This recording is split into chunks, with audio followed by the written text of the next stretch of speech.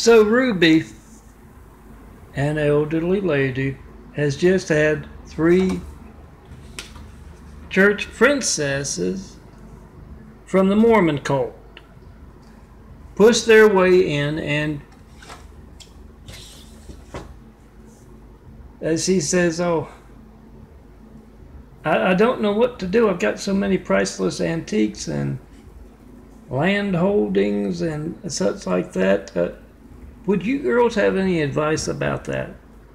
And of course the church princesses share some verses from the cartoon Bible, the Mormon cult cartoon Bible, and they have that prayer, our Heavenly Father, please don't let us get caught a-raping or a-stealing or compromising the security of America. And Ruby hits that horn underneath that couch and they just about hit the ceiling.